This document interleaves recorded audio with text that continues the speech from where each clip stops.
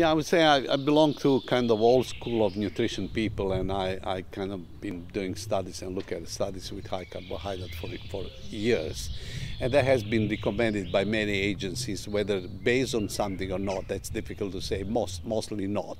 But there was just kind of agreement with no particular scientific background. So studies that I've looked at affecting diabetes or maybe in healthy population were mainly studies with high carbohydrate diets. And a particular focus of mine, or my group and my research was in the area of so-called polysaccharide or carbohydrate, was whether we can do something better if we know how to select type of polysaccharide or carbohydrate, and we come across that actually viscous fiber can do some job.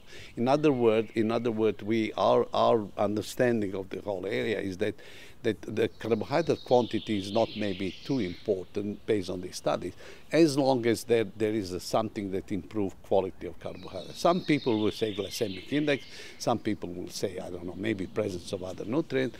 I would say with having very good look at the dietary fiber, and particular viscous fiber, maybe all fiber, total fiber, particular viscous fiber can change the whole picture or whole outcome of the carbohydrate, irrespective of quantity. So we've seen, and we just published a meta-analysis with viscous fiber supplement, but also oats and barley, where we see that adding fiber to high carbohydrate diet, referring to all the type of studies where carbohydrate was free to say or higher, we've seen a considerable reduction of hemoglobin A1C as a major marker of diabetes of 0.84. If I may notice that nothing in literature you can see such high reduction of hemoglobin.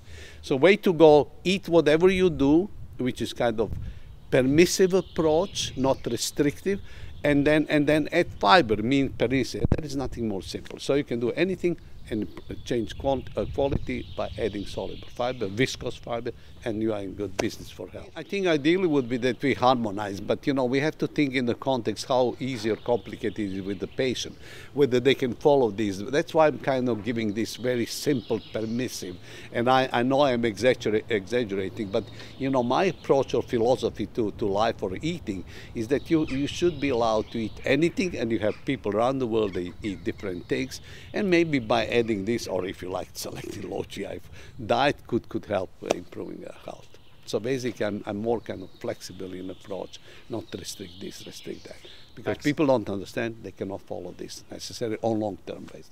In practice, would really work, I believe, would be that you can eat anything you like, you know, considering caloric value of the food, and by as I said, adding fiber will help, or whole grain, they say, and all GI. So basically, you can just have a little pay attention of the quality, and then quantity may become irrelevant point.